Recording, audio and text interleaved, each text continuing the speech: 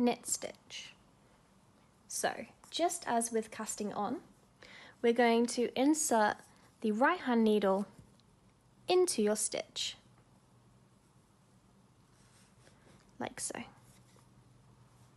Take your working yarn, wrap around from back to front, take your left hand needle up and over, and now rather than taking this loop and popping it onto your left needle, you're going to let it transfer onto the right. So take this loop off your left hand needle, and you've just made one stitch.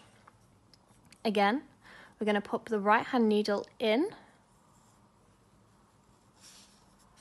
We're going to take the working yarn and wrap around. Take the left hand needle up and over, and then take the stitch off. Insert your needle, wrap the yarn from back to front, lift your left hand needle up and over, and let it fall off. Again.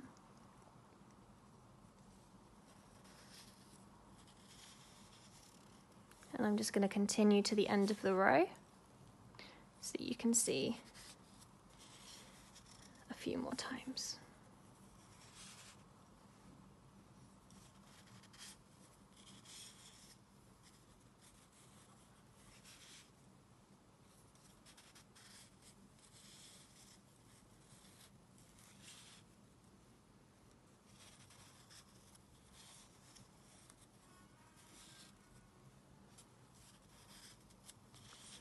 Okay, and one more time.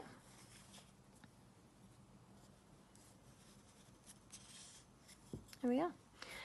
You can see that sometimes where you've made your slip knot as you cast on, you can just pull that and it'll tighten up the edge just to make it look a little neater.